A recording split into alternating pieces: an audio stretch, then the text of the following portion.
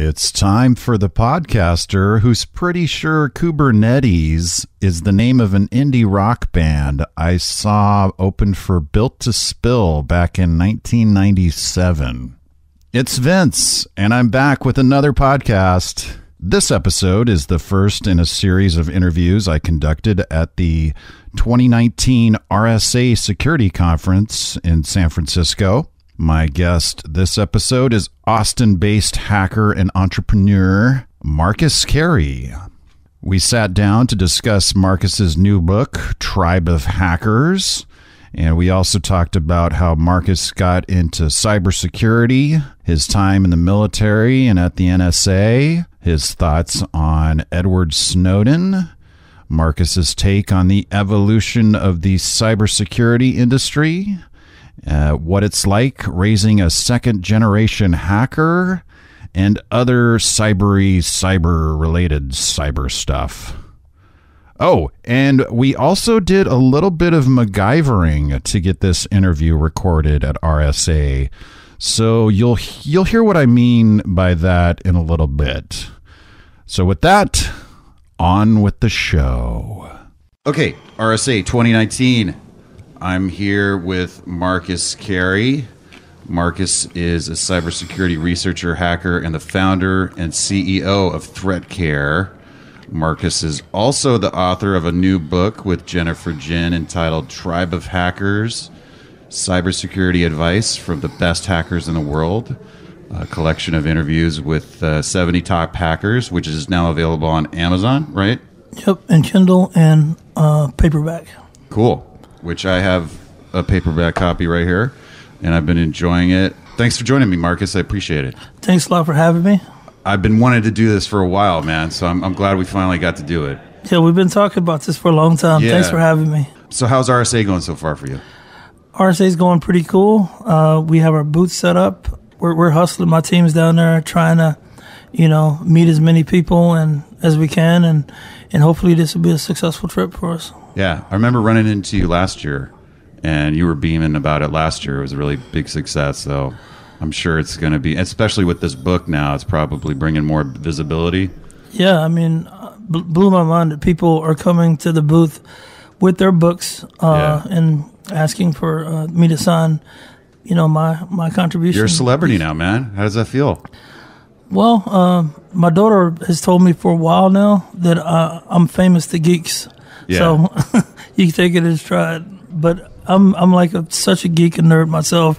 But she likes to tell me that. But that's my tribe, right? Yeah. Before we get into the book, I just want to learn a little bit about your background and how you got into the cybersecurity industry. So when I grew up small town, I tell people I was the poorest kid I knew growing up.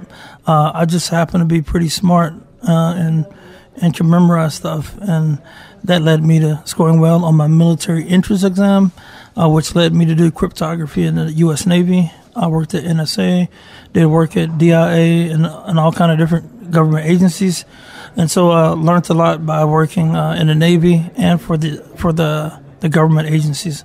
Got out did contracting, so my entry to tech and hacking was certainly working for the government and working for NSA. What was it like working for NSA? It was pretty cool. Before I got to NSA, I had seen Enemy of the State. Okay. Which is like a paranoid view of NSA, kind of like traumatized. Yeah. So I was kind of paranoid. I was really worried about it because I thought the security was going to be crazy high and all that stuff.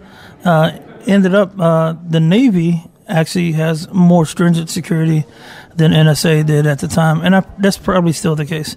Yeah, so the Navy, way before Snowden was a big deal, the U.S. Navy had the most craziest espionage cases ever. The Navy is legendary for people that have done crazy stuff like give cryptography to the Russians, give nuclear designs to the Russians. And so the U.S. Navy actually had a history of the worst case breaches. And so what you saw is I saw the Navy was really serious about security. And when I first got to NSA, that wasn't the case. Being at the NSA was actually cakework by being in what I was called the Naval Security Group. And that's actually a part of NSA's NSA is a collection of civilians and the military. The military piece is the CSS on NSA CSS. So the military. Wait, what does CSS stand for? Central Security Service, I believe. Right? And so the Navy was way more stringent on security than it was at NSA. Okay, so we had to abruptly end the interview. Not end it, but put it on pause because we got kicked out of the room that we were in, and we've relocated. What did we just do, Marcus? So what we did is we snuck down the hallway here. We looked around and we found an abandoned room, set up the podcast equipment. Vince's podcast rig is impressive. We have 2 mics, a mixer, all kind of stuff here. We just commandeered an open room here at RSA, and we're recording a true hacker fashion here. I can't believe it. This guy's a hacker. I'm a kindred spirit with the hackers for sure. And also big ups to the AV team next door who pointed us out to this room. So anyways, let's get back to the interview. What do you think about Edward Snowden? You mentioned him earlier, but what are your thoughts on him? Everybody that I know that knows anything about Snowden, and I mean people outside the agency and people that's even in the agency still, think Snowden is a joke. He wasn't no top-level hacker or any of the stuff that some people think he is. He obviously is a really smart guy. I think he has a high IQ and all that stuff. But he wasn't some top-level U.S. operative or anything like that. And I think the press and even him himself kind of misinterpreted or just didn't know what they were talking about when it comes to, what NSA does and all that stuff. So that's what I think about Snowden. I can tell you for sure that most people that work at the agency don't care about your life or what's going on in your life and don't care about listening to you. There's bad apples everywhere, and Snowden was a bad apple. By the way, he actually endangered a lot of people. He endangered our troops. He endangered collection methods. So I'm cool with the privacy advocates in saying that he exposed something, but I mean nothing's really changed though. If you look at anything, so I think he's heralded as being some kind of hero. I think that what he did was there wasn't hero status stuff to me. So that's what I think about Snowden.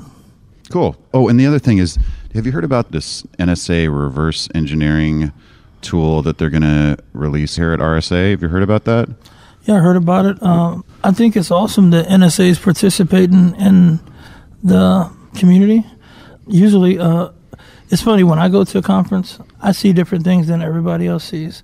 I know a lot of people at the conferences belong to some agency. I've worked with some of these people, and they tell me because they know me, because of my background, they'll share with me in confidence, hey, yeah, cool, I'm at such and such and such and such. So they are always out here in the community, but what I see sometimes is what I like about this tool is that it's not just a one-way in. Like basically they go to hacker conferences, hear hackers talk, and they're using that stuff for their mission. So it's great that NSA is actually starting to put stuff back into the community. Yeah, that's it.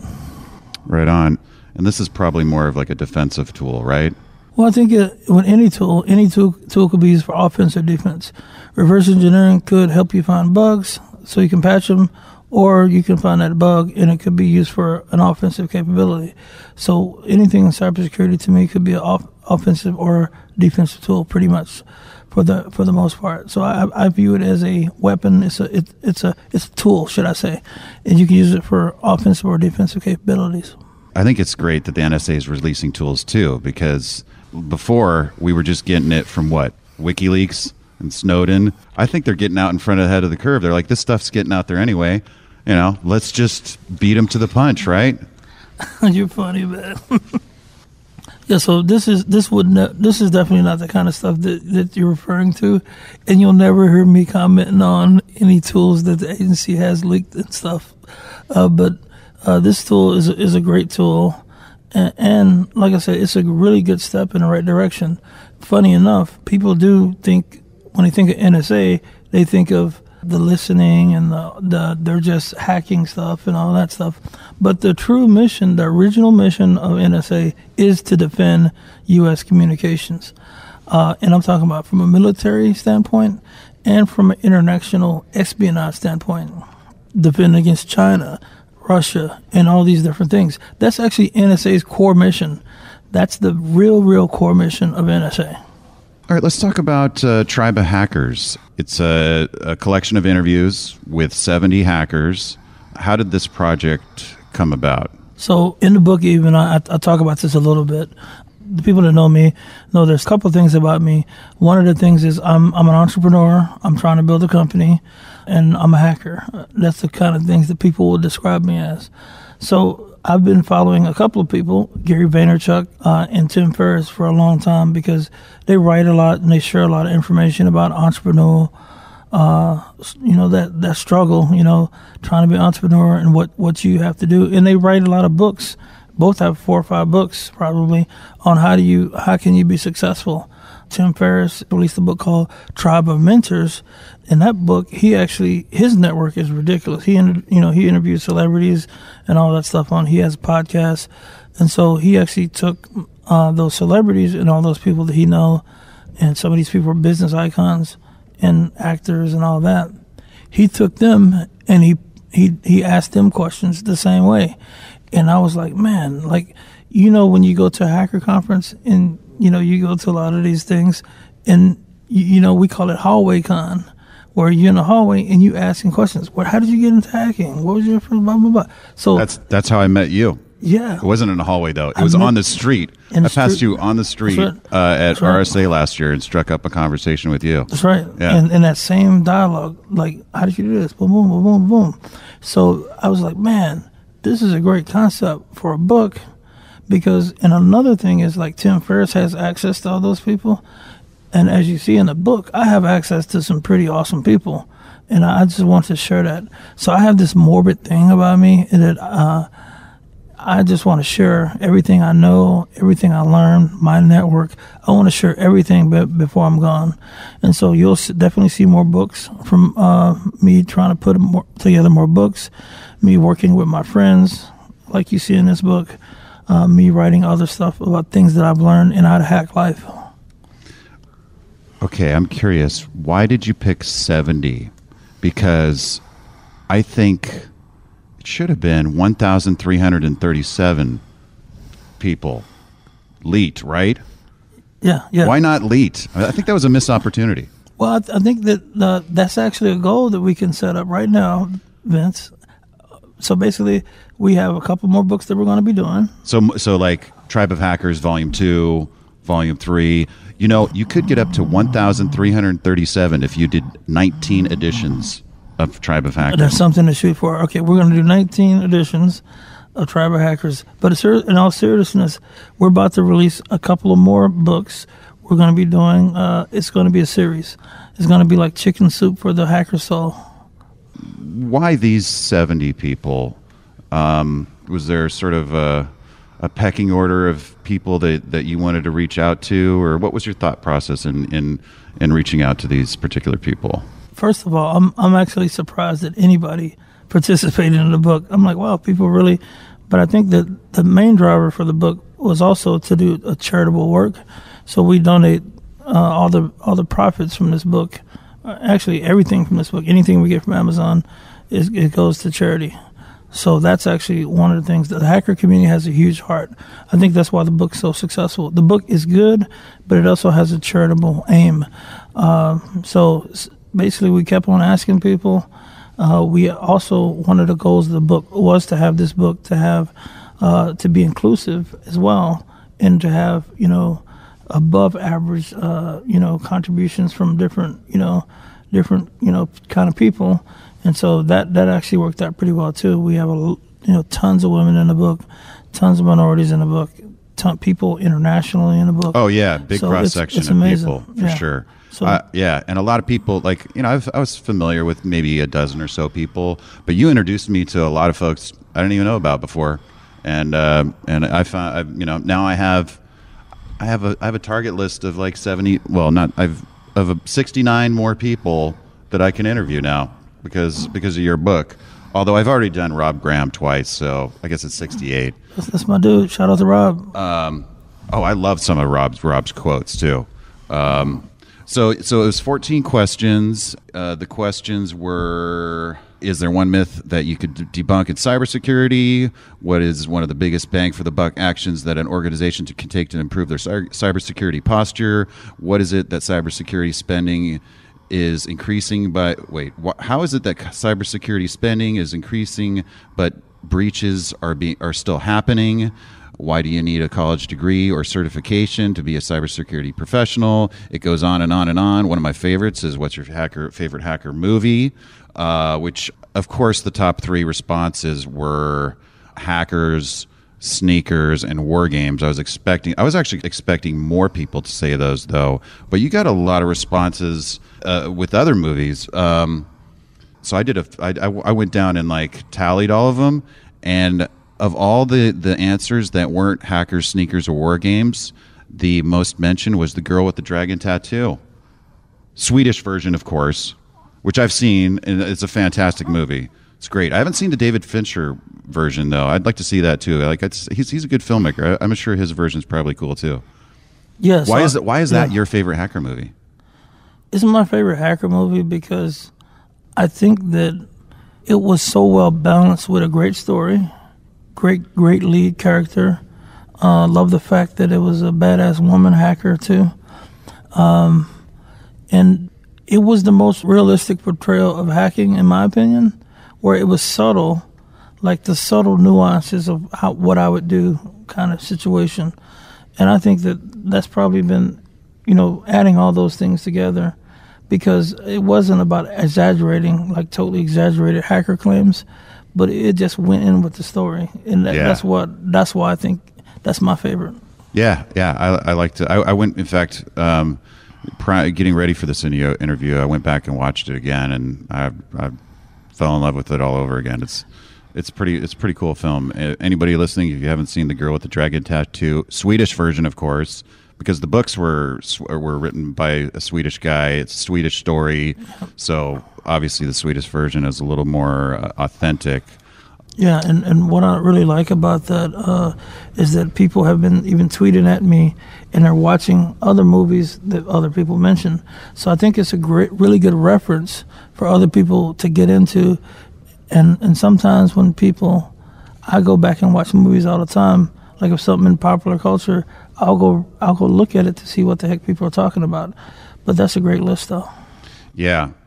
There's some in here that I kind of question a little bit, though, like Caddyshack. Brandon Perry said Caddyshack, greatest hacker movie of all time. And shout out to Brandon Perry. He's a funny guy. I liked some of his responses, too. But I'll have to go back and watch Caddyshack from like a hacker perspective, because he had an interesting explanation for it, and I don't want to give it away. I want people should read it. A couple other movies that people suggested weren't even hacker movies, like Catch Me If You Can, Black Klansman, The Saint, where it was more social engineering. Now, if that qualifies as a hacker movie, then Fletch is the greatest hacker movie of all time. Have you ever seen? You've seen Fletch, right? I remember Fletch, yeah. Chevy Chase, he plays the investigative reporter, and he's got a different alias, a different pretext, a different name in like every scene. Oh, he tries to get into a hospital to get to doctor's records, and he poses as a doctor. And I'm sorry, your name, doctor? Dr. Rosen. And then a minute later, I'm sorry, what was your name again? Dr. Rosen.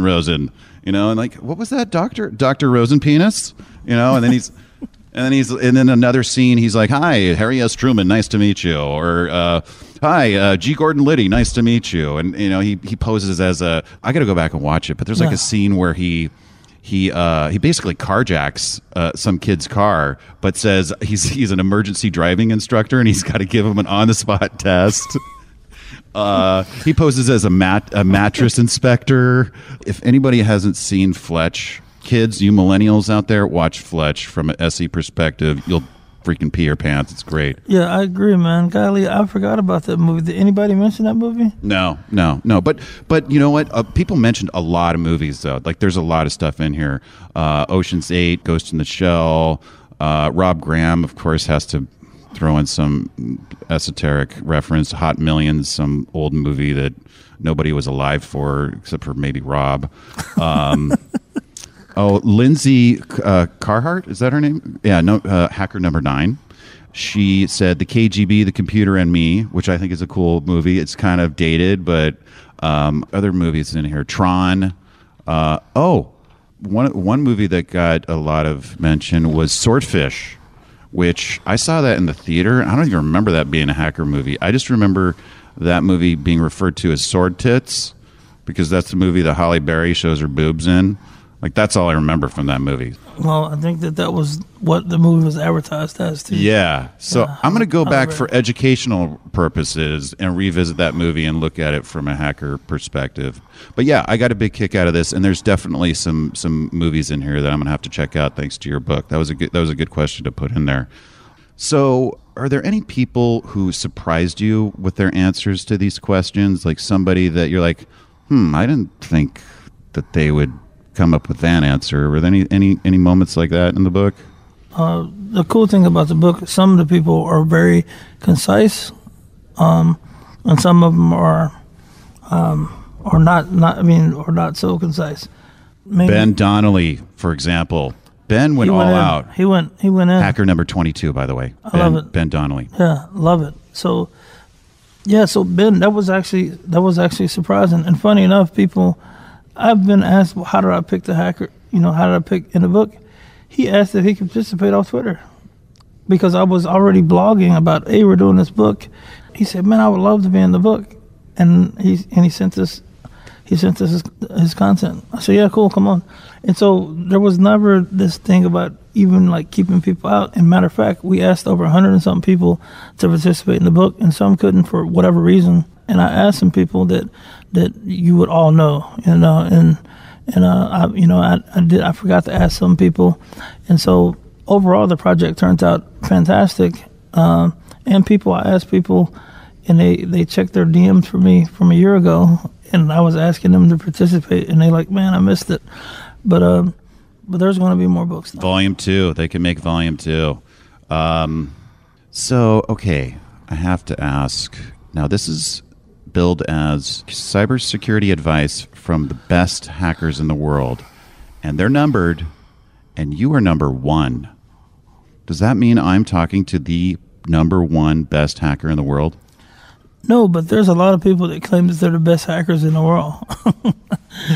I guess what I'm getting at, was there any rhyme or reason to the ordering and the numbering? No. So everybody in there is alphabetical order, I believe, by their last name. Oh, okay. So I didn't even notice that. Did you make sure not to interview anybody with an A or a B last name? We have a couple people in there that may have been in front of me. I think I would have been number 3 if I was alphabetical. So how this all works is I read Tim Ferriss's book. I was like, I want to write a book. I wrote all the first questions. I wrote the beginning. I wrote my questions, and I wrote the answers. And that's what all the people that wanted to participate in the book got. So that's like a relic. That's what started the book. And then I emailed that thing out to everybody, and then everybody that participated is in alphabetical order after me. Wow. I was searching way too hard for meaning behind the numbers because I was like, okay, who's the best hacker? It can't be Marcus. It's too obvious. It's too obvious to put the number 1 person as the best hacker. So I was like, okay, there's got to be some code in here that reveals it. And I thought, okay, numbers. Okay, who's the GOAT? Michael Jordan's the GOAT. So maybe 23. Kimber Dosette. Maybe she's the GOAT hacker. But then I remembered, LeBron James is number 23 too, and he's not the GOAT. So number 30. So that I shot that down, and then I started doing stuff like, okay, the best hacker is the most elite hacker, right? 1337. So hacker number 1313 is Jim Christie. Well, that's actually, some people would consider that guy, and you know Jim Christie's history. No. He's actually kind of a big deal. But it couldn't be him because that would just be Lee. That would just be Lee, right? No, I'm telling you, man. Like, that dude is a beast. There's several people in this book. There's a lot of people in this book on accident that worked at NSA and all these different agencies. So Jim Christie is actually public about what he did, and he actually, if I get the story right, The Cuckoo's Egg, that book that everybody talks about, he's actually the guy, he's the law enforcement person in that book, supposedly. Oh, wow. Cool. So one of the biggest hacker novels or stories ever, he's actually the law enforcement agent that catches the hackers. That's him. I mean, we have people that have made a lot of money in the hacking thing, like Doug Song's in the book. Mm-hmm. You know, he sold his company for $2.3 billion. Doug Song's got some great quotes, too. Doug Song, epic. About the meaning of life. He kills it. He says, if you're a good person and do right by others, the universe won't let you starve. I don't know if that's his quote necessarily, but it's a good one. So Doug's dad was a monk. So his dad like laced him up on all kind of game. So Doug, and that dude Doug, man, is one of the most humble people you ever gonna meet in your life. And so it's awesome that I know these people and I actually help them. And I think that my bit at the beginning, I'm really transparent. You follow me online. Mm-hmm. My answers were like super kind of like was transparent, and everybody saw my answers as an example. And then a lot of people got really deep like that, and I think that's what made the book work. Okay, so my other thought was like, okay, so the numbers are on the sides of the pages, right?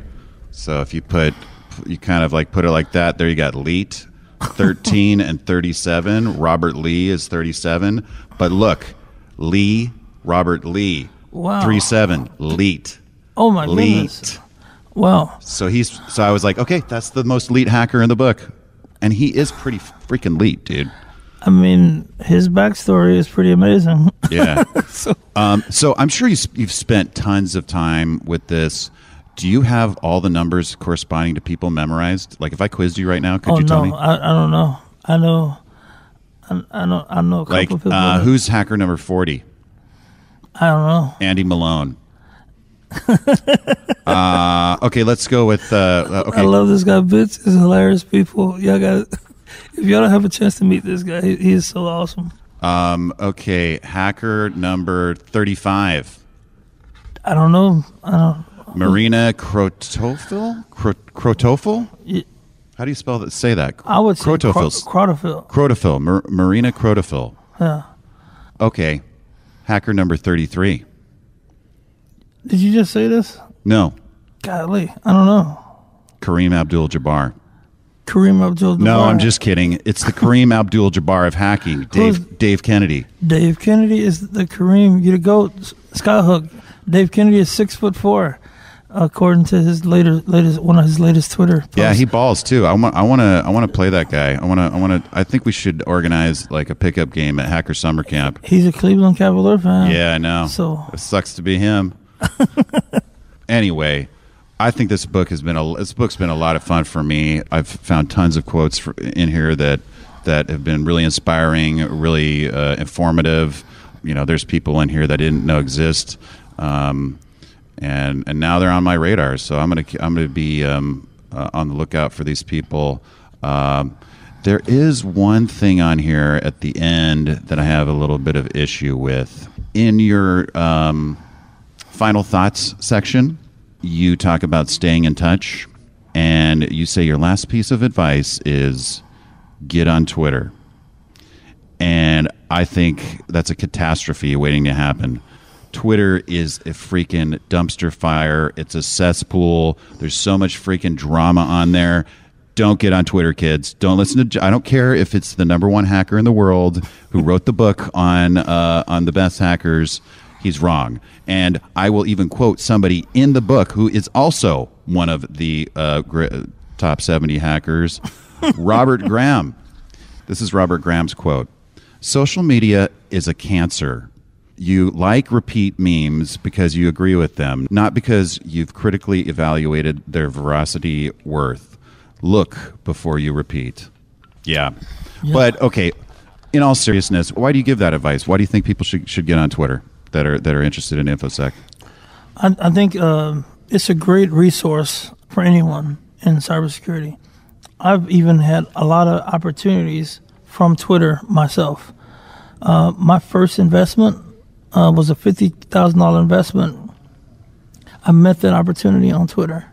And there's a lot of different examples that I can use just like that. Yeah. I wouldn't know you if it weren't for Twitter. Yeah. I wouldn't know half the people I know in the hacker and security community if it weren't for Twitter. Yeah. But the thing that bothers me is there's so much fucking drama, dude. Like, how do we get rid of all this drama? Everybody's these people are supposed to be on the same team, and I see so much infighting. Yeah, I definitely have participated in drama on Twitter, no doubt. Oh yeah, we all have. It's hard not to. But I think that I've actually matured a lot personally in the last couple of years, and I noticed that that old saying is kind of cheesy, like be the change you want to be. So, I think this book is kind of like that thing. And so there's been a lot of drama in the last year. That whole last year, we was working on this book, right? And what's crazy about that book is that there's people in that book that hate each other. Yeah. I believe there's people in this book that have been beefing with each other. I've had people say, I hope so-and-so's not in that book.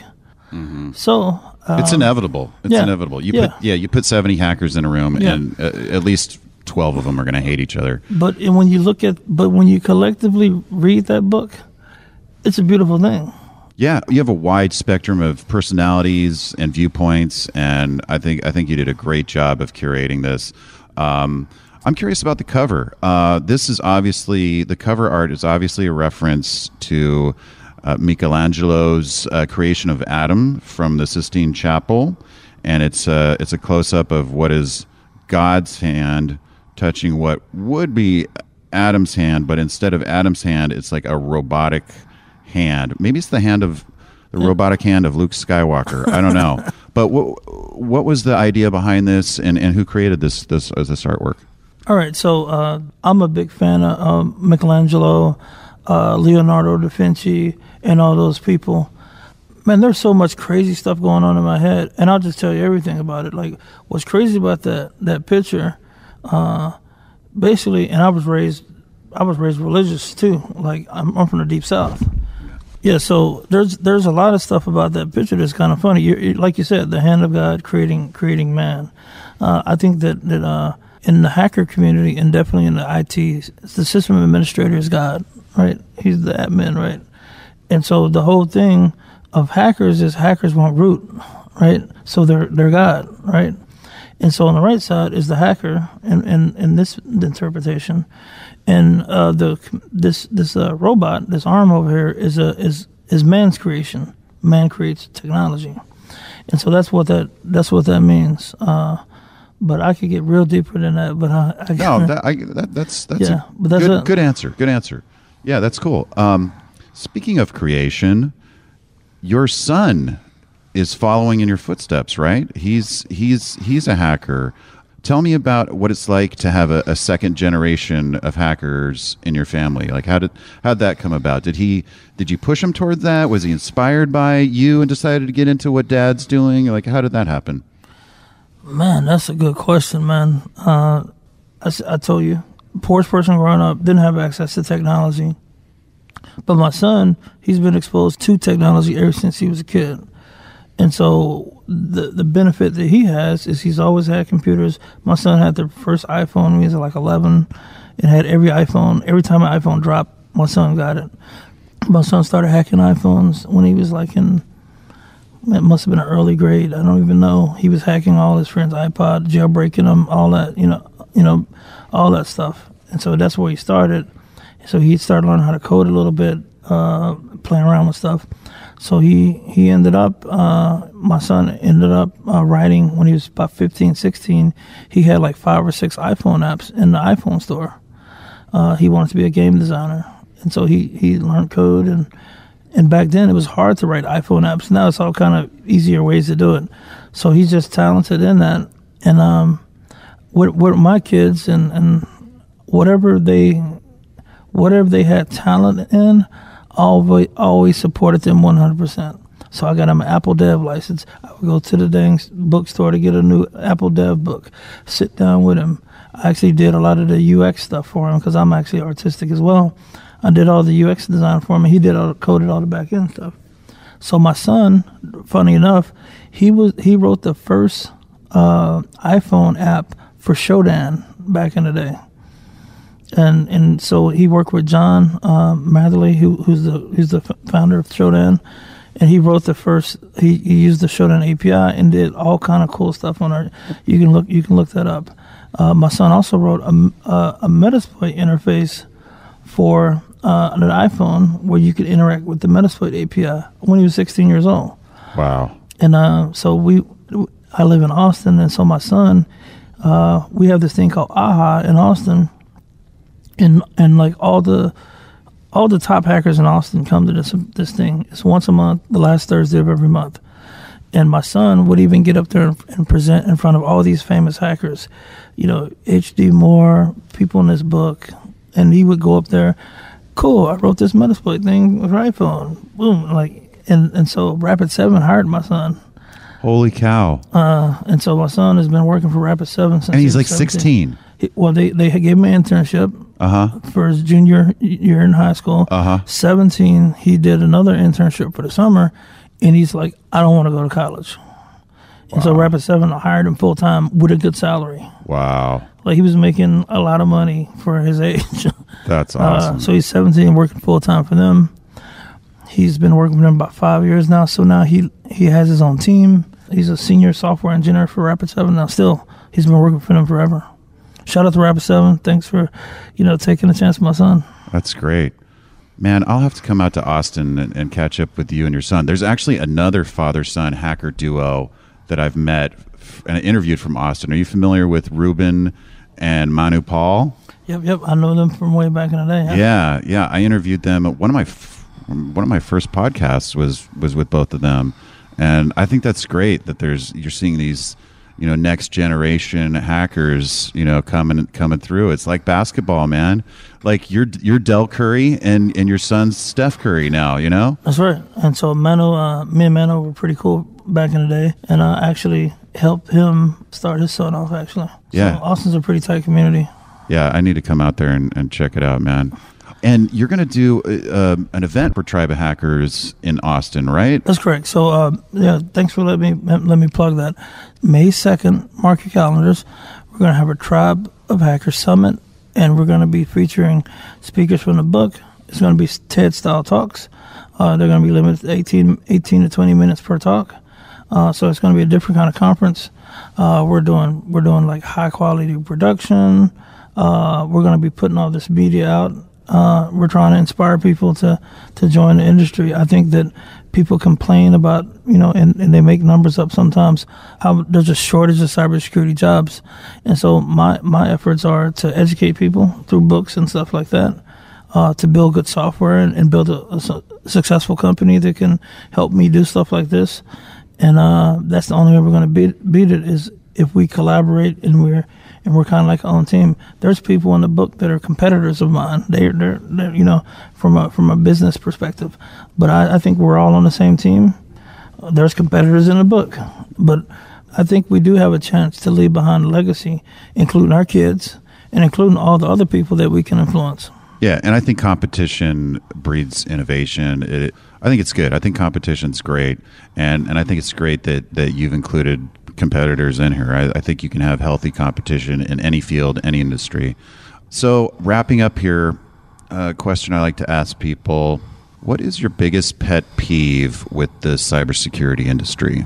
My biggest pet peeve is with VARs. With what? VARs, value-added resellers. I think that there's a group of people out there, and these are the VARs. In some cases, they're trying to pick the winners, and they're picking people that are good for their bottom line. And then you end up with companies can only have a smaller product offering sets to try to secure their network. It's like radio has payola, right? Where people can pay. Yep. Pay to play. Yeah. So the bigger companies can actually essentially kind of like pay to play and incentivize people to resell their products. And so what you end up doing is you if you're the right company, you have the right financial backers, investors, you can pay to play. Say if you have the same investors as Avar, because they're investors that invest in those, and so it's kind of like an incestuous relationship. So if you want to compete, it's unfair. But that's how business is, though. So you just got to recognize what the game is, and then you got to find a way around it. But that right there, that actually is very irritating, especially from a small startup perspective, that people can pay to play, and people don't. They can pay to play by a number of ways. They can sponsor stuff. They can do all kind of stuff in order to keep in front of people. And some of the people they're paying to play, their stuff is garbage. So that's what my biggest pet peeve about cybersecurity is. Okay, and on the opposite side of that, what's something that you really like about the cybersecurity? What gives you hope? What inspires you? What's one thing that you really like about it? I really like the fact that the actual practitioners in the cybersecurity community. So I actually separate all this stuff. There's a community, there's an industry. I think those are two different things. So I hate that. The first thing I said is I hate that piece about that's the industry piece, right? So the community piece, I like the fact that people will share information and mentor people and all these different things, because with that we're building the next generation. And like people exaggerate stuff sometimes, but certainly we're going to have to be able to protect our country from a cyber-related stuff, because everything's computers, man. Whether some company inflating that concern or not, our kids going to have to be good at computers. They're going to have to be good at computers for cyber defense and for building products. If the new world is building software and all that stuff, and which it is, the Indians, the Russians, the Chinese, they really about this education. They really about engineering in order to compete in a global world. And this is from an American perspective. We're going to have to share information. We're going to have to teach each other. And we're going to have to push for our kids to be really good at this new technical world. And I see that happening in cybersecurity a lot. 5 years from now, how do you think the cybersecurity landscape is going to look like? How is it going to be different than it is now? So I think 5 years from now, I think that everything's going to be some kind of managed service. Like what? Like give me an example. So I can picture Google and Microsoft, everything being in the cloud. And I think that those two companies, Microsoft and Google, Apple will probably try to make a play. But I think that everything's moving to the cloud. It's like back in the day there was mainframes. I think we're moving back to the era. All right. And I think that everything's going to be managed by them. They're going to be big players in the security space. Heck, you go down to the floor now. Microsoft has a big booth. Google has a presence here too, because they're announcing one of the Alphabet companies' offshoots is just announced that they're public now. I mean they're out of stealth, quote unquote.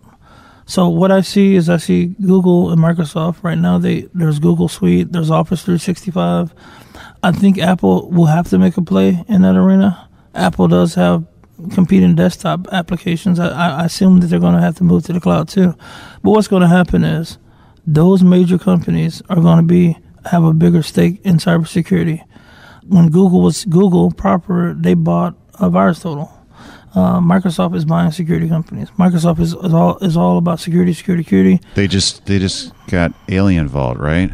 Well, that's AT&T. That's AT&T. That's AT&T. Yeah. But I remember that because I saw your tweet, RIP, Alien Vault. Yeah, so that's another consolidation play. So I think that stuff is being consolidated into some kind of streamlined managed service type thing. So there's all the big people are going to get into the game. And since they push everything now to the cloud, a lot of these traditional enterprise solutions are not going to work, So I can imagine there won't be a real reason to do antivirus anymore, stuff like that. And so there's not going to be network DLP, essentially, because everything's in the cloud. There might be cloud-based DLP, but the Googles and the Microsoft, Azure, and all that stuff. So the security companies are going to have to pivot and have to be able to defend the cloud infrastructure. So that's the big difference. I think that the cloud is consuming everything, whether, the cloud's somebody else's computer, but everything's going to be different in 5 years. And then one last question here. When do you think the robots are going to take over? I don't think robots ever take over.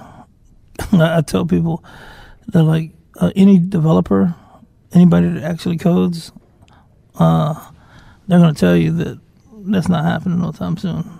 And yeah, that's it. I mean, it's too complicated. There's a really good book that I recommend to everybody read. The name of this book is called On Intelligence. O-N Intelligence.